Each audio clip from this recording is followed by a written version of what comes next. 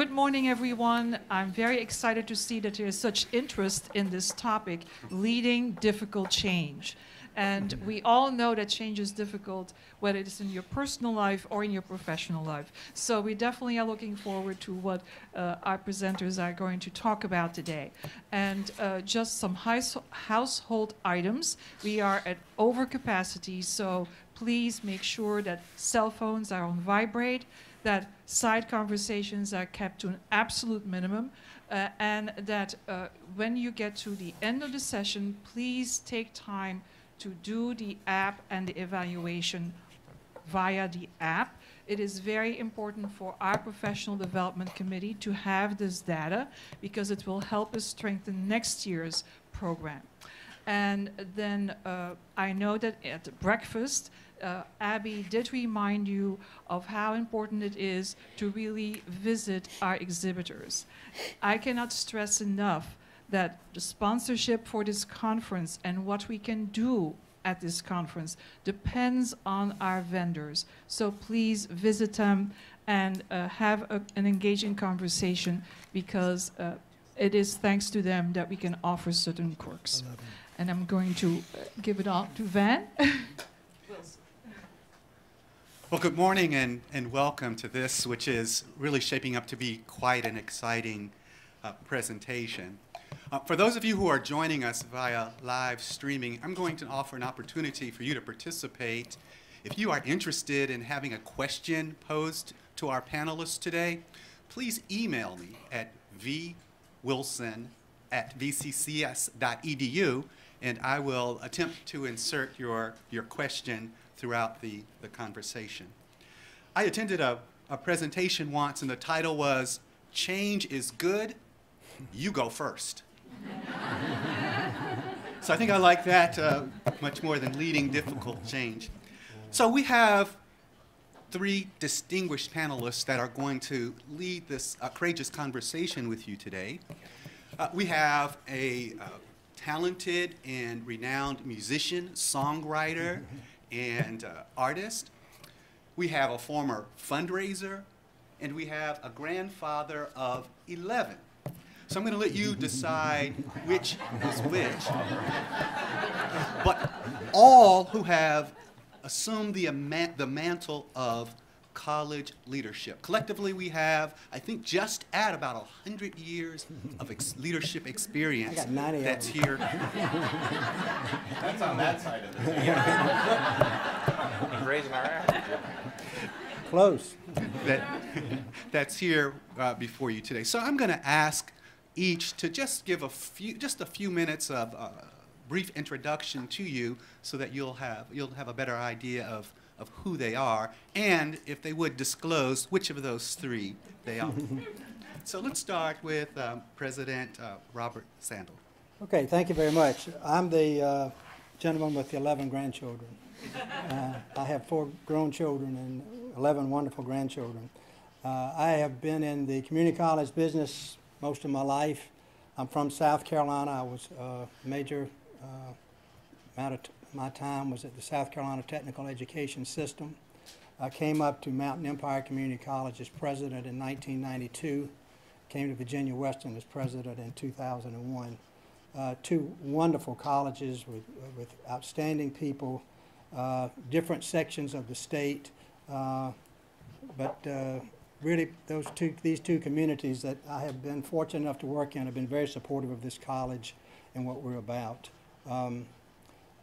I take pleasure in being a member of the Virginia Community College system. I have, in my career, been in about every role that you could have, from a faculty member to a department head to a division dean to a I've been a faculty senate chair. I've been an academic VP. I've been workforce. And it's been a great experience. And probably one of the most positive things I can say is that the staff that we have at Virginia Western is probably as good as you're going to get anywhere. Our faculty and staff are a wonderful group. Thank you. Dr. Rainone, I'm going to ask you to chime in next.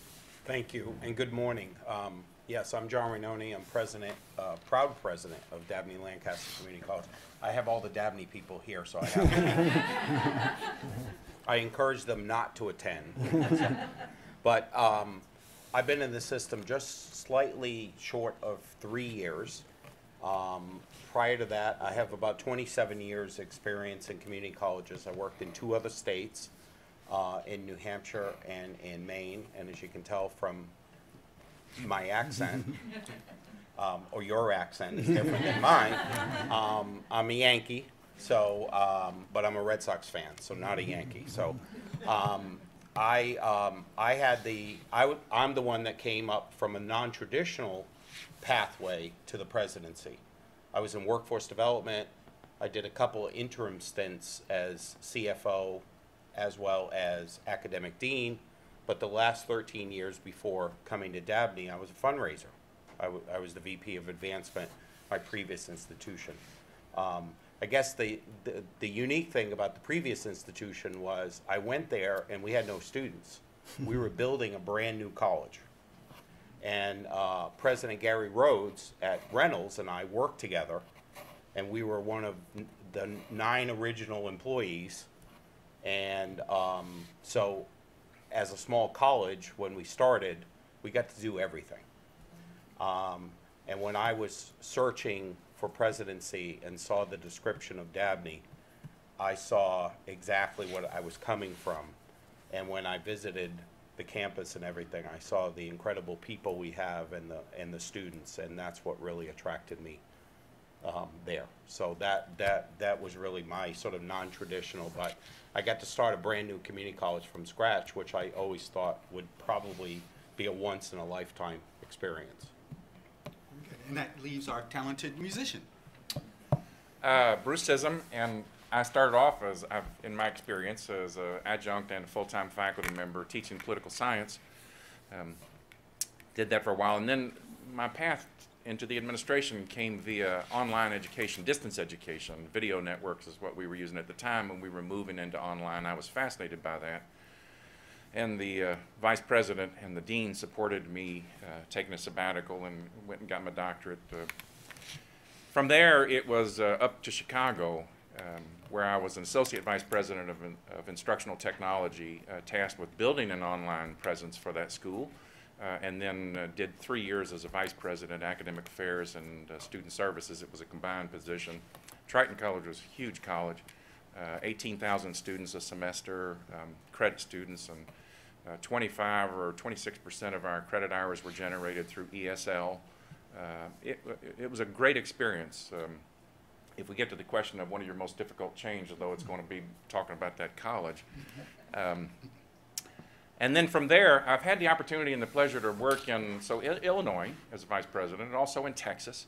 I went just outside the Houston system, Lee College, for a couple of years, and it was a great college, great community tie. Exxon Oil, the largest refinery in North America, happened to be there, and so strong partnerships with Exxon Oil.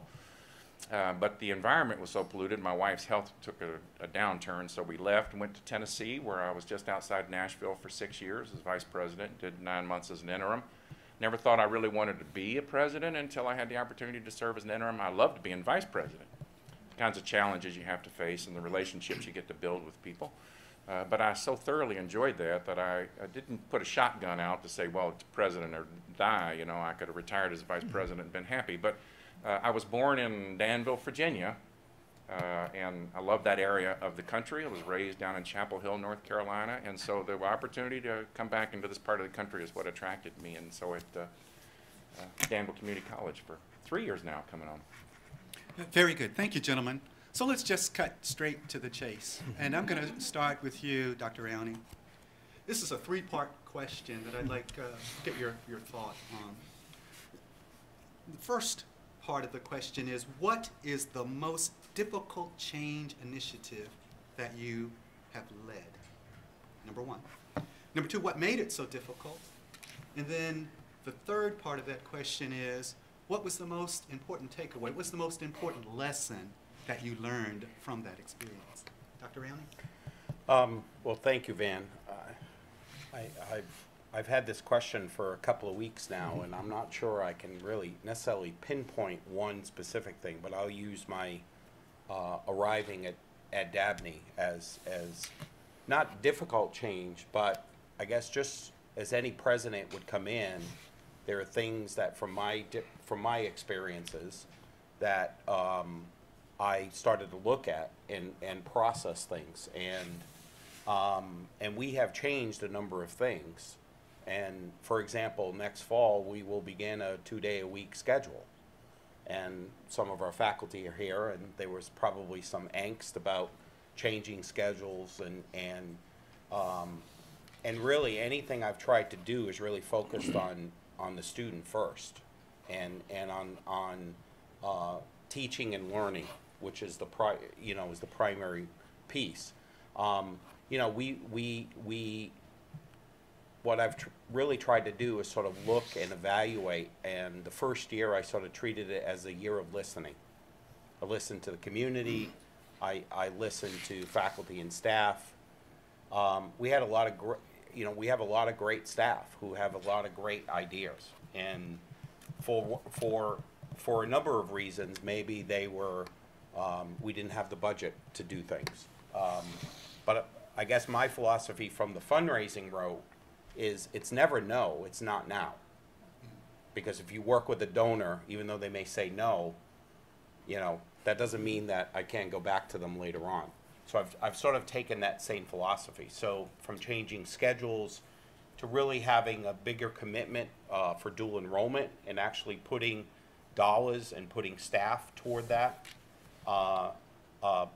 Even a bigger commitment to workforce development. So some of the changes, not necessarily pinpoint things, but they were actually a number of things that were sort of shifting. I'm a big Good to Great fan, so I'm trying to push that flywheel, and bottom line is our enrollment is starting to be increase instead of decrease, and that's ultimately, and I remind faculty and staff, more enrollment gets us more dollars, and then we can do much more of these other, projects that we really want to do. I have a million ideas, and maybe the difficult thing is sometimes it's the resources, but I try not to make dollars an excuse, because I'll go find the dollars to do it. It's the staffing, it's the overburden of the staffing sometimes that I have to be, which sometimes is frustrating, because somebody said, would you rather have 10 more staff or $1 million? And I said, I'll take the 10 staff, because I think we can generate more $1 million by having more actual staff, more faculty, more services to students. So it's not a direct answer to one actual change. I think it's a sort of a series of things, and that's what I've really tried to do is I think you need to clearly focus on the students. You need to communicate and communicate and communicate, and you need to include people. I guess the one complaint I've had is I ask too many people their opinion, but that's the way I am. That's my process. So that buy-in is really important. Very good. Dr. Sandel, would you like to respond to that same series of I questions? looked at a number of scenarios. I could have talked about nursing program culture. I mean, I could have addressed that. I could talk about the credit and non-credit meshing that we're doing now. As many of us remember, we could talk about the PeopleSoft implementation when that came aboard. That was quite a change. But I wanted to talk about something that's pretty relevant right now, and that's the move to the shared services concept. A central location for shared services. And that decision has been made now where that's going to be, and that's going to be in southern part of Botetourt County, which is one of our service area regions. They wanted to put it in the rural horseshoe, and Botetourt fits into that category. So the shared services complex, which will eventually, over a 3-year transition, go to about 200 full-time employees. It's about 5 minutes off the interstate, not but about 20 minutes from here. And so that's that's going to happen. And I want to make sure that you understand that's a big change, but it's going to maximize efficiencies, and I'm very supportive of that. I mean, I'm very supportive of the student services concept of changing process and expectations. I think this is a forward-thinking idea. It is needed to be.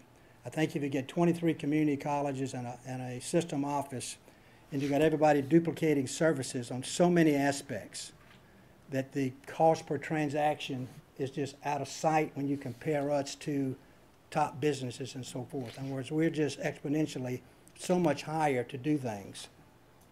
And then the larger colleges maybe be more efficient than some of the smaller colleges. In other words, we need to get all of this under one heading. And this is a transition, and this is a major change. It's a change because it's going to what? It's going to have some personal impact. It has some personal impact. And now that it's been said to be located in this region, folks around the whole Commonwealth seeing that's maybe too far away or whatever if I wanted to be involved or whatever like that. And as I said, I believe in the maximizing efficiencies, and I believe in the higher expectations we're going to get out of this. I think it's a good thing, and I think the 3-year cycle is sufficient to make this transition work. Some of the things that impact employees, one is uncertainty. Uncertainty about, is my job going to be impacted? How is this going to impact me? That's human nature. That would impact all of us. Where is the location going to be? I mean, is this going to be right around the corner, so maybe I could, maybe I could apply there, or is it going to be 300 or 400 miles away? And then as a college, as Virginia Western, I had to stop and look at this from a, quote, more selfish perspective. A lot of my good people may want to go 20 minutes away to the shared services facility. So I could get cherry picked of some of my best people who may eventually go right around the corner here. And I don't want that to happen. From a selfish perspective, I want what's best for the employee. If that's best for them, that's fine, but I would like them to stay where they are. I think what we tried to do is we tried to keep everybody informed about what's happening. We made a concerted effort to get a point person. We got our VP for HR as our point person. She's terrific at making that happen. She's been very upfront and informative to all of the employees about what's transpiring with this shared services process. So there's been no misinformation out there. Everybody felt that they were involved.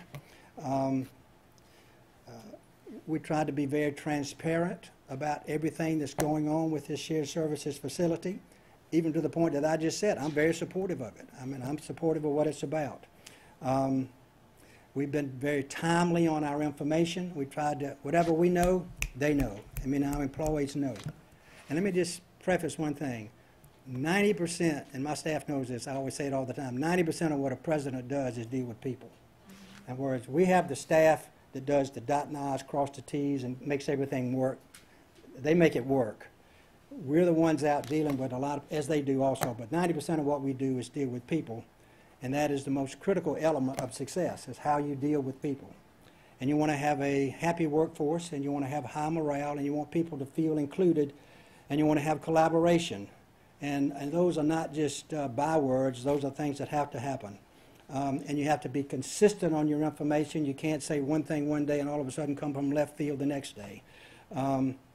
Employees need to be aware of what's going on, and they need to have a voice. If our employees want to speak up about this and ask questions or whatever, great. We want them to be able to do that.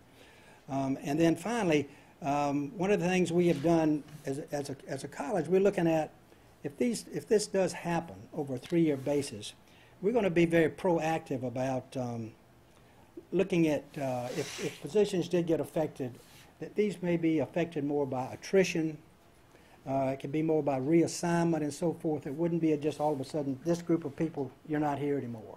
We're going to try to do everything we can as far as shift people, stay till attrition happens or reassignment, whatever may happen. We don't know exactly how this is going to play out yet, impacting people. It may be a great impact, it may not. But I think that is quite a change that's coming about. Shared services is a big change in the VCCS. But it's a good change if we do it in the right way, and the system working with the colleges is making that happen. So I feel very good about where we are at this time. Very good, thank you. Dr. Scism? Well, I think it's not so much that we're in a difficult period, because I think you're always in a difficult. My entire experience in higher education has been a difficult period. But I also think that, you know, if you're doing your job, trying to lead, that is, in effect, you are always changing something, right? If you don't change, you're going to just become stagnant. Somebody's going to march right past you. And so you want to be always looking, where's the best opportunity for the greatest number of students and businesses and so forth. And so there's a lot going on in Virginia right now, and I could talk about one of the contemporary, but I think that I'll focus more on, in this remark, on my experience at Triton College when I was the Vice President of Academic Affairs and Student Services, because it was one of the first experiences that I had ever had really in what would be regarded as a hostile atmosphere. And to try to maneuver and to effectuate change in a hostile atmosphere was quite a feat. It's not something I did alone, I'll guarantee that. But just to paint it up here for a moment, it was a local board. Illinois has local board control. And our local board was chaired by a gentleman and several of his compatriots who would lose no sleep at all. In fact, it was a point of pride if they could sit in a public board meeting and curse at the faculty publicly, have them there in the room to single them out and point them and curse at them. The SACS wasn't SACS, so it was the equivalent of SACS, but the HCL, HLC, had sort of gigged the college on its previous accreditation visit on this lack of a collaborative relationship, this hostility between administration and faculty. And then so there I came charging into my first real administrative position, you know, excited about that. And then realizing what I'd walked into, it was kind of, whoa, gosh. So but what it taught me more than anything else was that, you know, you can't do anything alone. What you really are doing is trying to point to a better future, and trying to make sure that that future, the one thing that you can get everybody to agree on is what's good for students. If you start talking about what's good for faculty in their job or what's good for the classified staff in their job, you get all kinds of divisions. You just can't resolve those necessarily in and of themselves. But everybody, and even in Illinois and at Triton College, Chicago, a very strong union environment as well. They would grieve you at the drop of a hat. You would be in meetings with faculty members, and oftentimes their first comment would be, my contract doesn't say anything about being concerned about student well-being or student progress. So how do you negotiate that? Essentially it was, what can we do that would best serve? Let's don't talk contract issue. Let's don't talk. Those are impediments. Let's figure out where we want to go. How could we make this relationship stronger and better? You could go into a curriculum committee meeting that was clearly a curriculum that had outlived its usefulness, a program, no students, no graduation, no revenue, full-time faculty member, and you could not get any support from the curriculum committee to do away with that program, because it was always couched in not on the merits of the conversation, but it was on a administration versus faculty, us against them, and that was the nature of that environment that I walked into. So I was tasked with and hired to build an online presence for the school. They didn't have one. They wanted one, needed one as you moved into that realm. And then also to try to govern, because we were getting ready to come up as well for our next accreditation visit at the college. And so I set about really, and the most valuable lessons I learned at that time were really the importance of getting with people as individuals, trying to always point the way forward to a better tomorrow, and then try to chart that path how to get from here to there. And I think really the only thing that works is people do want to change. People are hesitant, they're intimidated by change, but most people will accept change as well if they can see the reason why you're changing, if they can understand the importance of what it is that you're trying to get to. People will buy into change. You need to find ways, and as I learned, to give people security. That change will not impact you negatively. This is an experiment in some regards. If you're moving forward to do something new, we're all going to be learning. And we won't hold mistakes against you if we have planned well, if you've taken the best information you can. So the key is to get people involved. Let the faculty And I found it useful to find the faculty who had the least trust in administration and include them in the conversation. Not to be dominating the conversation, but to include them in the conversation. But you had to get your advocates as well and the proponents, and then just listen to everybody. You're not going to get what you want as an individual, but you have to be patient, and you just have to keep pointing toward progress and build on successes so that people can walk away from the table and feel like, well, you know, we did gain something. People don't mind compromise. I mean, Washington is probably a lesson in, right, in what not to do.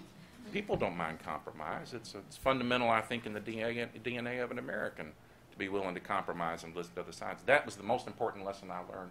The ability, the need, the critical need to work with people and include their vision thoughts and be patient and to accept that it will wind up different than you had originally envisioned it, but by the time you include other people, it's going to modify. And let it happen. Keep your eyes on how you're going to know whether you're doing something right. And agree on those kinds of terms before you go so that as you start moving through that, admit you're wrong if the data is not pointing you in the right direction, or admit that you need to shift your thinking a little bit. Be open and willing to learn from other people.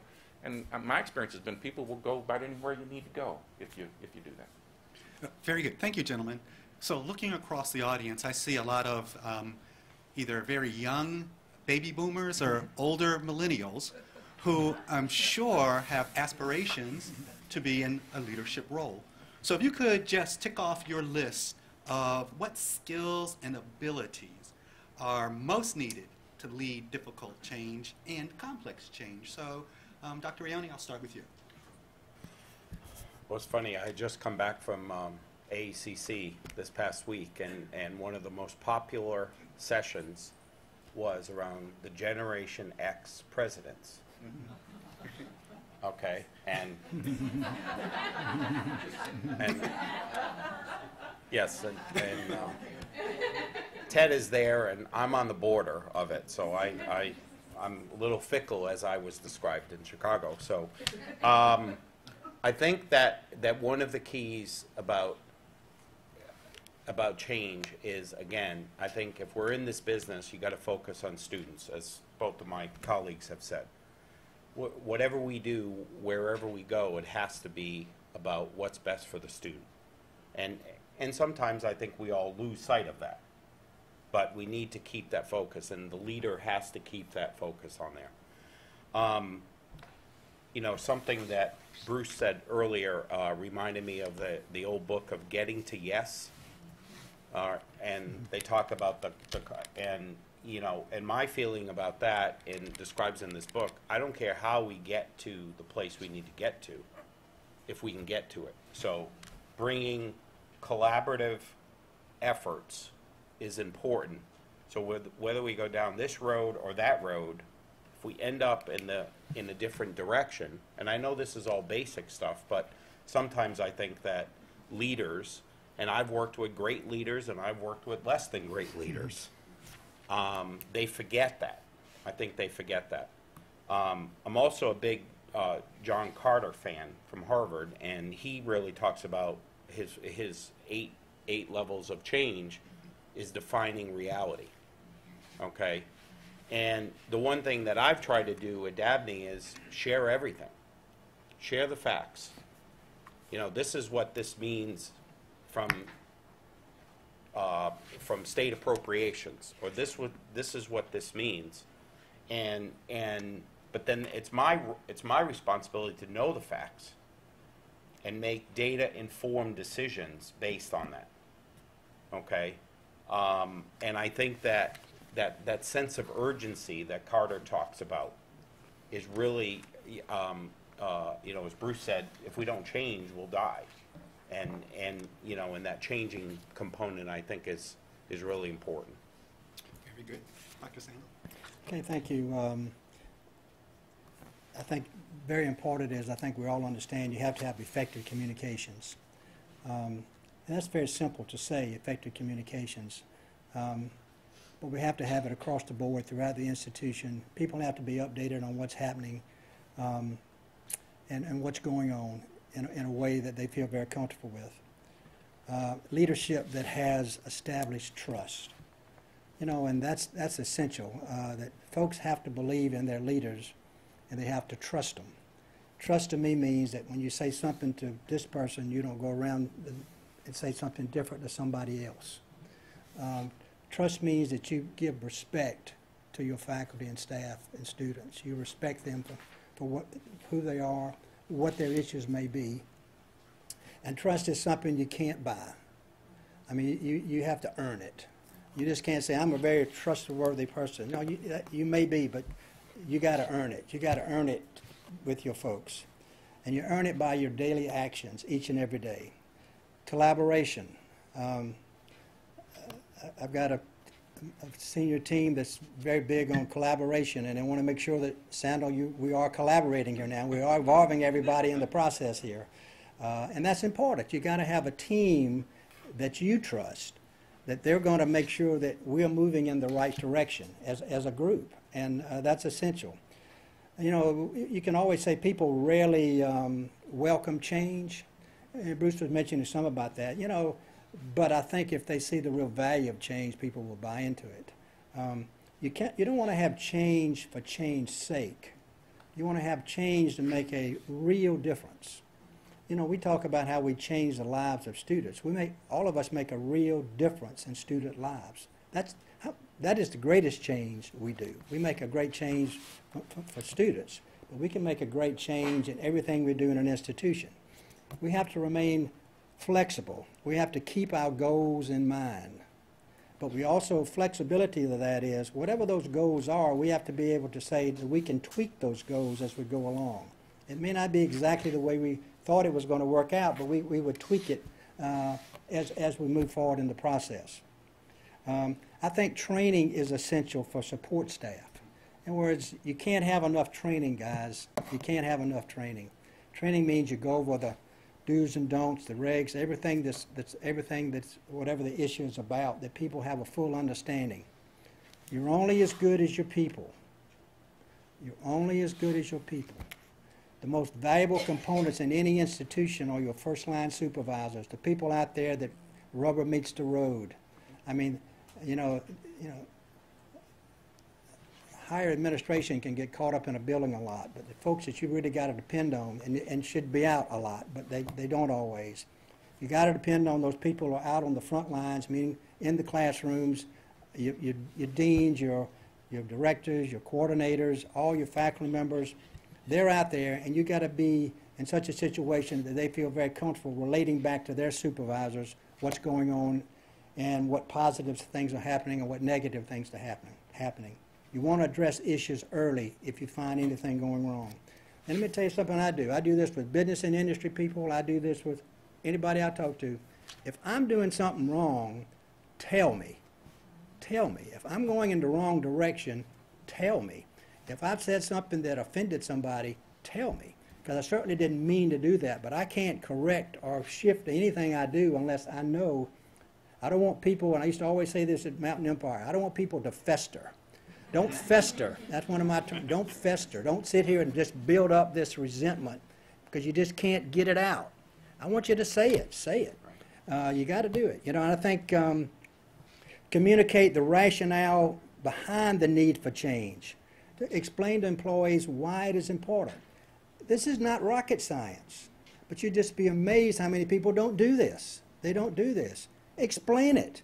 Explain the rationale. Do those things. I mean, it's not that hard. Implement change in phases. I don't think you need the big, what is it, the cough syrup all at one big spoonful. Just take a little bit at a time. Just do change in phases. Show success. Success breeds what? It breeds more success. Once people get a taste of success, they want more of it. And your institution is full of people who want that success at any different level it may be. It can be on the grounds looking nice, it can be in the classroom, it can be in anything there. People want to see success. And I believe you should have a pilot group to start it off. You know, have a pilot group. Let's test this thing out. Let's kick the tires. Let's touch the car a little bit here. Let's kind of get a feeling about how this is really going to go as kind of a pilot model. You'd be surprised what you may learn from that. You may also be surprised of how you got some constructive criticism up front about how you could do this in a much smoother, easier way, and you said, I didn't see the forest for the trees. It was right there in front of me all the time. And I always say this, if all else fails, ask your customer. If all else fails, ask the students. You know, they'll tell you. They'll tell you. And I know this, faculty will tell you. They'll tell you too. They will tell you. That's why you better have a good staff, because they'll tell you. And I'll finish up here. Leadership, leadership, leadership. You don't buy it, you don't make it, you earn it. What real leadership is. Maintain the scope of the change. Also, and I mentioned, I got here written speed. In other words, how fast is all this going to take to get done? Is this a never-ending process, or is this something we can get done in a certain period of time? Take ownership for it, have the resources to do it, and reward people for the successes they have. You do those things, good things happen. Very good. I'm going to give Dr. Scism a chance to respond, and then I'm going to open it up to hear your questions and comments. And I'll try to be very brief so we can get to the questions and the comments. And the question was, if I can rephrase it, Brandon, what are we looking for in as characteristics in people, right? Right, okay. I like folks that are doers. I mean, I think in, you know, it's management structure, and you can have two kinds of personalities, essentially. One is the manager. I'm an effective manager as long as I keep shuffling papers. And I've been to the conferences, you know, where they say put 5 dots, and by the time you get to the 5th one, you've been too long. So, or you can have the people that I think will lead with a vision, and I would much rather have the latter. All right, I care more about somebody that is not going to be stymied by, well, I was going to try to do this, but I couldn't get so-and-so to give me what I needed from them. Or we made it, oh, we got a little closer, but it was over here that they just weren't, that is not what you're really looking for. You want to try to find people, or at least I do, that know how to, so if that's an impediment, how are you going to get around that impediment? Ultimately, you are going to be held responsible for achieving. And so knowing that there are obstacles, you can stop a conversation by just starting to talk about the obstacles, and nobody has the energy and everybody wants to go home. So what are those? How do you work around them and get people enthusiastic? So I look for doers who will be accountable and have accepted accountability for success in their own lives. I look for folks that have vision. So what do you think is going to be the most important change? And do people start talking about, is it the change that made this work or that work, or is the change that they're focused on more based on how we're going to more effectively serve students, or serve more students, or better responsiveness to the industry that needs something? So I want that kind of a visionary thinker as well. Somebody who's willing to be experimental and just say, we've never done that, or I've not seen anybody else around the country do that, or man, if we're not quite ready here, everything's got to be perfect before I'm willing to move forward.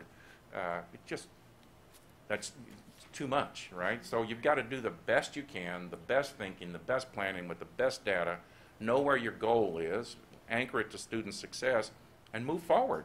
And be willing to correct course as you move, so as you learn what's working and not working. You want people that will say no. As often as possible, you want to tell people yes, because obviously if they're coming to you with an idea, they're passionate about it. So you want to be yes as frequently as you can. How can I support you? And I think it was the comments that you were making, Bobby, earlier. How can I support you and to do your job better? That's one of the critical roles, I think, of a vice president and a president. How can I help you do your job better? But you have to be willing to say no. You can't let people intimidate you. If something is not working, you've got to stop it. You can't.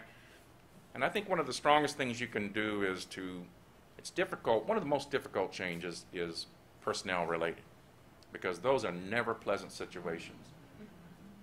And you don't want to walk into those if you can avoid walking into them. But at the same time, when you know there's a problem and other people know there's a problem, you're better to deal with the situation, because more people around you will have respect for you for having dealt with a difficult situation than if you just simply try to ignore it and hope it'll go away. So you don't do anything until you absolutely have to. You've got to try to reach out and help move people along. Those are what I'm looking for. I want people that are willing to embrace change, and Bobby made the great point, not change for the sake of change, but change because it's going to lead us to a better tomorrow. And then how are you going to determine what should be tomorrow? And I always try to focus it back on, I've had the greatest success when you can focus it on it's going to work better for students. That doesn't mean that what you're doing today is wrong. What you're doing today may be the foundation and the seeds of something that could be strengthened tomorrow. So you don't want to throw out necessarily in change. You want to build on. So I'll try to be succinct. I wish we had like part A and part B of this conversation. We do have a few minutes, and I just wanted to pause to see if there were any comments or. Yes. Can you just wait till the microphone gets to you, since we have the audience outside? I want to thank the panelists, the leaders, for this wonderful discussion of experience and change. I have a question for all of you. Which type of change is the most difficult to manage? That which you initiate or that which is imposed upon you? And we are on a time constraint, so a brief response. You got it, John. You started. Well, I think it's a little combination of both, but in some ways you have to be sold if it's put upon you. But if I initiate something, I own it, and hopefully you can build the coalitions that we've talked about and so forth.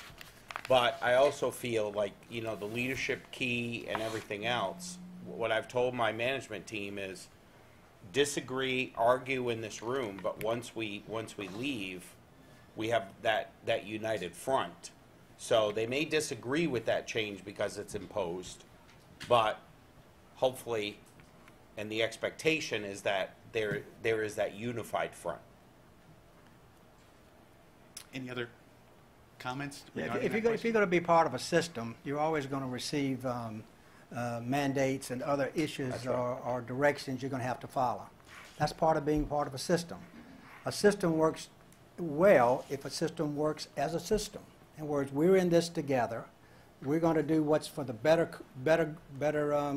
for the larger number of folks involved, knowing that we don't always please everybody. And remember, leaders, you're not going to always please everybody. But you want to do what's right. You want to take whatever direction and guidance you're given as a president. You want to disseminate it through your organization. I mean, if you're going to be a president in this system, you're going to buy in to whatever the system, because all that's going to be vetted before it ever becomes. The presidents are going to vet it with the chancellor and the state board before anything comes out to the masses of employees and students. So we're going to buy in. But when you buy in, you buy in. That's right. You know, it's like we say when we have a discussion behind closed doors, we may disagree, but when we go out the door, we're all on the same page. That's the way it's got to be done. Because you are a team player, you're doing for the greater good, and you may not always agree with all aspects of something, but ladies and gentlemen, we don't agree with all aspects when we go home, do we? You know, you know, I mean, life is that way. We have to compromise, as was mentioned. We have to do some things. But we do what has the greatest positive impact on our students if you're going to be a part of a system.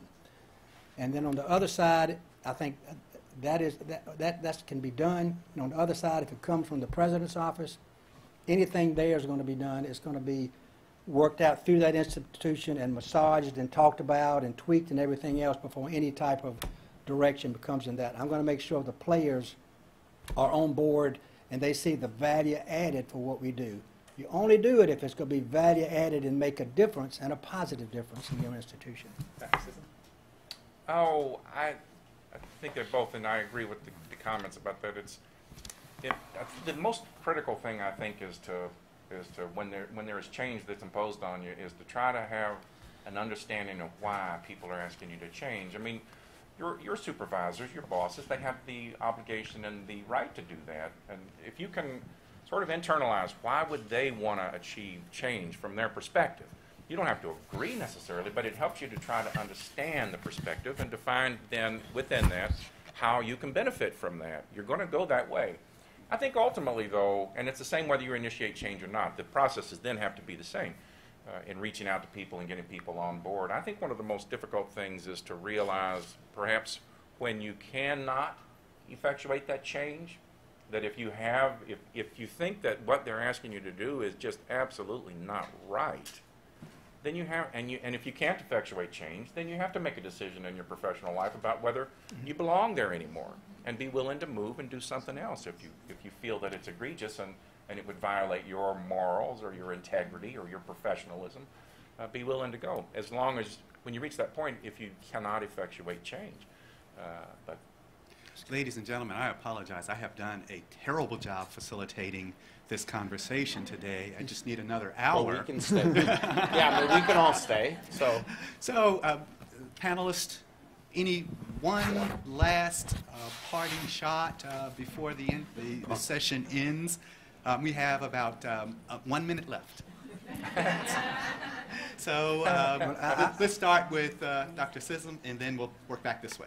I have none, but be willing to answer any questions if anybody had. But I don't know 1 minute wisdom. I come up empty, so I'll pass it to John. I would just say, in anything you do, the most difficult, when there are issues on campus, 9 out of 10 times it comes down to lack of communication. Yeah. And if you remember nothing else, and you may have to communicate multiple ways, even skywriting if you need to, but it comes down to the lack of communication. And the very last word goes to you, Dr. Sandel. Well, I think it's very important that we surround ourselves with good people. You're only as good as the people you have. Give them, I always say this, I don't micromanage my folks. I get out of their way, I let them do their job, and if they need me, I'll be their greatest supporter in whatever I can do. Everything goes well, give everybody else the credit. Anything goes bad, you absorb it. And that's the way it should be. Give everybody else the credit, support them, give them that leeway they need, give them that freedom to be creative and innovative and make mistakes at times. They appreciate that. You need, if you want to earn respect, you got to give respect. And I think that's the way it works. So I think that's just good people make a difference. Make a difference. Ladies and gentlemen, help me thank our panelists.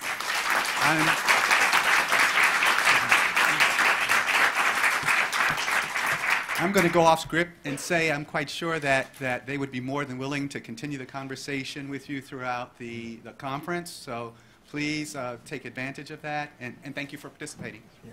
Great crowd. Glad seeing all of you here.